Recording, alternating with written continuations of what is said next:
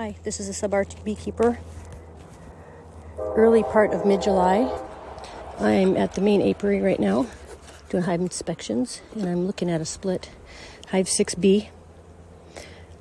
Hive 6 has produced 2 splits this season. I don't see much action coming out of the front of the hive, but when I lifted the lid, there's a lot of bee action.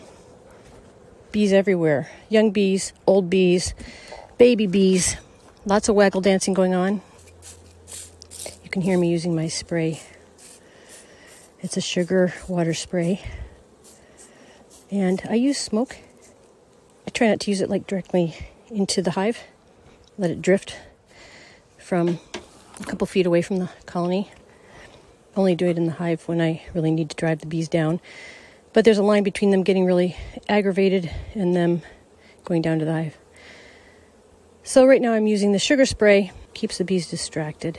They're not looking at me. I'm going to close this hive up. I'm not even going to go through the frames because it is a healthy colony, so I don't want to disturb them. I am curious as to why there's some wax gunk outside the front of the hive. Healthy bees keep a tidy hive, and that includes the hive entrance. I'll finish going through the rest of the hives in this apiary and maybe come back to this one. It is about 7:30 at night. The sun is high. It's hot, very hot.